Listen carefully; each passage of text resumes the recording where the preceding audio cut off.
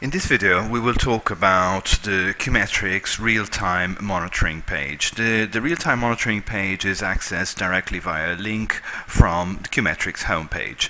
So from the homepage that we are looking at the moment, if we just click on this link here, it takes us through to the Real-Time Monitoring page. The real-time monitoring page is divided into different panels, which we will go through now. Right at the top, we can see that we have a reload button that allows to reload the page straight away. Then we have an update time. Now this shows us the latest timestamp. Also, next to that, we have a reload drop-down menu. At the moment it's set at 10 seconds, however we can set this to, say for example, 5 seconds.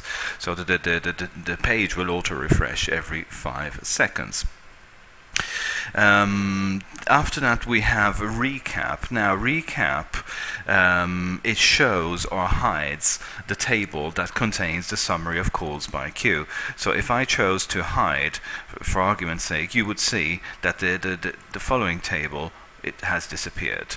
Okay, so we show it again, and the same applies to calls. It would make this table here disappear, and the same applies to agents. It shows or hides the agents currently logged in table. Now the queues, this shows all the queues or only the active queues. Next to that, we have agents. This allows us to toggle between all agents or members only agents, i.e. non-members of a queue. Location. Now if if granted by user permissions, this defines which location is shown. Then we have group. Here we can define which agent group is shown, given that we can subdivide the agents into groups. Next to that we have supervisor. This filters out any agents that are not supervised by the current user. We then have a button, which is the Add Member button. Now, the Add Member button allows exactly the same functionality as the Add Member in the agent page. So this button allows the administrator to add the agent to a queue as required. Obviously, the administrator would need to enable a security key in order to be able to add agents directly from the real-time page. If we just go through the to the next area, next to the control table, there is the data section. So depending on the status of the drop downs selected in the control table, the three sections would vary. The first table here shows a summary of all calls that flow through the queues. Then we have calls being processed, which shows all the calls that are currently handled by the queue system. And at the bottom we have a panel showing us all the agents that are logged in at the moment. If we start from the top, we can see that the top status panel here, it shows us a quick status report for the current situation. So what we can see is the following. First of all, we can see queue. This is the name of the queue. Here we have a composite queue selected.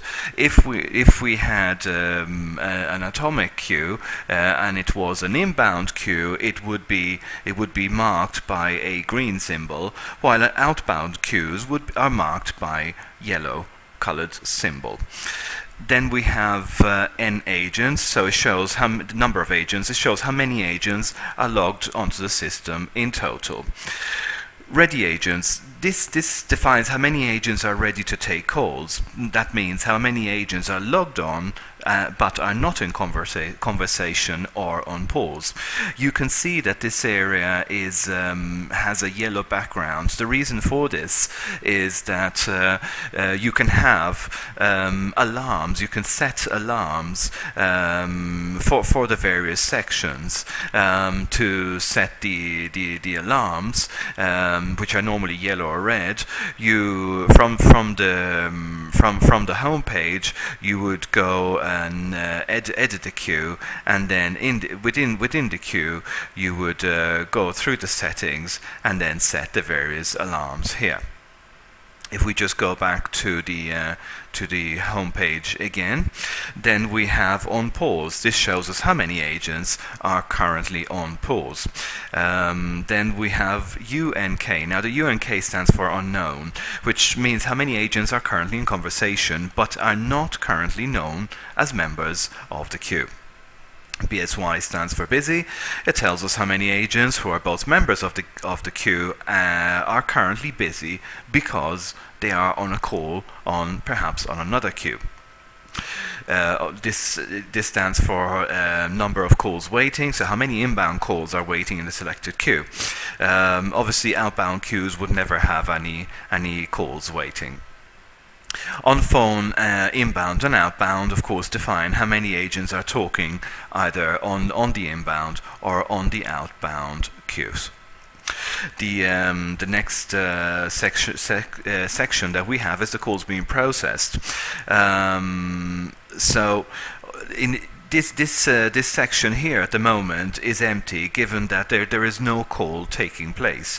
What I will do now is I will make a call, so we will see that this area will now be populated as the call comes in. There now you can see that there is a call. The call has come in on the inbound queue. And so that is the queue that is handling the call. Then we have caller, so that this is the caller ID, if that should be available. We can see the time that the call entered the queue. Now at the moment you can see in green that the call is waiting because I haven't answered that yet. If we now answer the call, we will see that we have a yellow alarm, given that it has taken too long for the call to be answered. Next to that, we have the duration. Obviously, that shows the duration of the call. But that is, for the moment, that's an estimated time. Once the call is terminated, we will have the exact total time. This is the agent that is dealing with the call. Before, you may have noticed that there was a number 1 next to the agent, which means that the queue attempted at least once to connect to the agent without the call being picked up.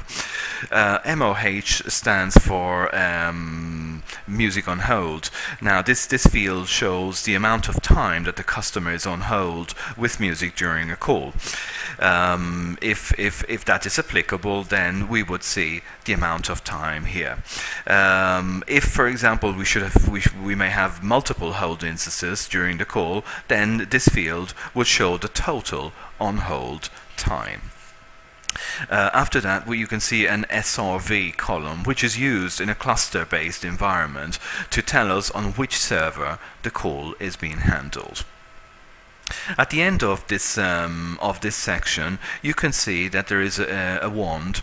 Now the wand has various options available. This is on mouse over. We can see this drop-down menu. The first one we can see is VNC, which allows us to monitor agents via a VNC remote session. IM allows to begin an instant messaging session with an agent. QA allows us to access the QA form for the specific call. Then we have close. Now close allows us to close the call in the QueueMetrics log, but not in asterisk. We have hang up, which instead allows us to close the live call in the PBX. Below that, transfer, which of course allows us to transfer the call to another extension, and monitor now. Monitor now permits to start a listen-in chance by asterisk session. If we go to the next session, what we can see is the agents currently logged in. Now, here, the first thing you can see is a green dot. Now, the green dot stands for the agent being ready to take calls. So you may or may not have noticed that during the call, that dot had changed color. It became orange, which means that the agent was on a call. So if we just have a call, if we should have a call coming in this moment, you would see that the color of this icon changes. So in this moment, as you can see, we have a call that is happening. So the color has changed, given that our agent is busy. Next to that, we can see the last logon, the last agent logon. Then we have the queues. The queues field. This shows the queues that the agent is logged on to. This is not meaningful only for agents who log in on a queue by queue basis using the add member command in asterisk. If an agent should log on to all queues he's enabled to work on, then we may see like a small database logo shown, which would tell us that the agent is linked to queues through the asterisk configuration. Next to that, we have extension. It shows us the agent's extension. On pause, this would be populated if our agent should define a pause, be it, I don't know, on lunch or sending an email or whatever. Then the pause code would be shown here, and we would know that the agent is on pause. SRV as above. Here we have last call and on queue. These two fields show the start or disconnect time of the last call that the agent handled, and on which queue the last call was. This can be useful to diagnose any queue strategy problems that lead to unfair call distribution, or agents having problems with their telephones and therefore not taking calls correctly. As above, the last field, on mouse over, we have a wand which displays a drop-down menu. Obviously, we have VNC and IM as before, and then we have remove member, which removes an agent from a queue. Below that, you can see pause agent. It puts an agent into a pause state. On pause, obviously, removes the agent from the pause state, and the agent is now available to take calls again. And send text message. The send text message allows us to send an SMS to an agent. Something to notice is that the SMS functionality works only with asterisk 10 plus versions.